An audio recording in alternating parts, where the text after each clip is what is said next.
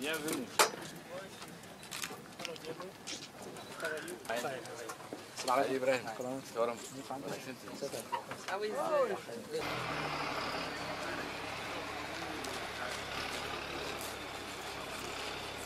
Has a clan dynamic, and if you see it, there is 14 different clans live actually in this sector.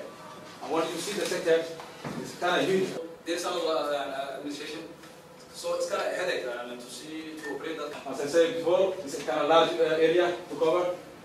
The difficulty of supply there, and it's kind of a long period of time, but without.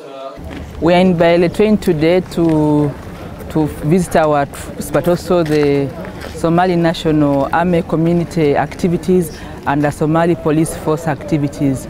We are coming after the concluding exercise on Operation Indian Ocean, and we came to see our commanders and thank them for the work done, as we are going to do the review and proceed on how mobilize the communities and see how the new administration are settling in and check on the service delivery points for our people, but most important to ensure that we have some projects and the community settlement and see how our people are coping after we have cleaned out Al-Shabaab from most areas in this sector.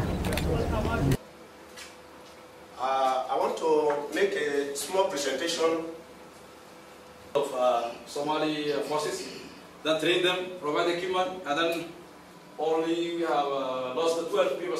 Beside that, all were good in shape.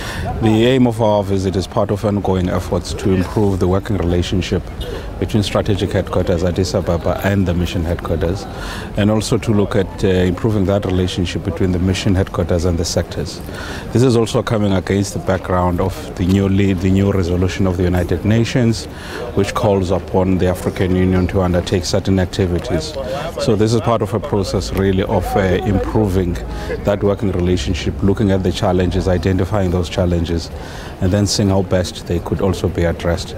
Secondly, of course, it is also part of thanking the forces for the work that they've undertaken in Operation Indian Ocean, which was very good. There have been successes, and to work on those successes. And thirdly, like any other strategic headquarters, we have to visit our mission to give morale to the forces, the civilian, the military, the police on the ground, and also to appreciate the work that they do, where some of the decisions must be informed by these visits.